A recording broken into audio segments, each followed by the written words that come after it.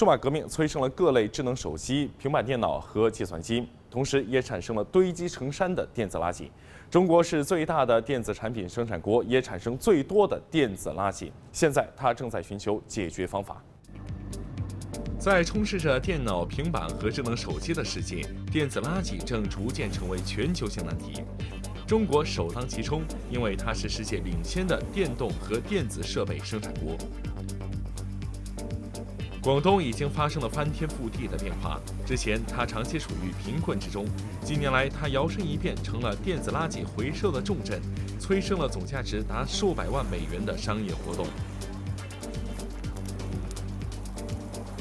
广东省汕头市桂屿镇被称为是全球电子垃圾的处理厂，这里80%的人口靠拆解废旧电子设备，尤其是手机和电脑谋生。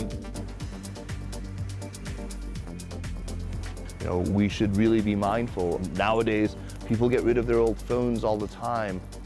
郭一广是中国最大搜索引擎公司百度的国际媒体公关总监。Sometimes they end up in cities in coastal China where they are dismantled in very, very unhealthy and unsafe ways that expose not only the people doing the disassembly to toxins, to dangerous chemicals, but also pollute the air and the groundwater. 每个月都有6000万人使用百度。借助这一资源，该公司与联合国开发计划署合作，寻找新途径，帮助减少电子垃圾的不当处理。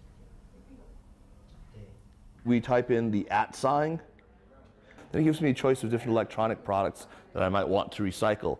Let's say I decide to recycle this refrigerator here, this old refrigerator.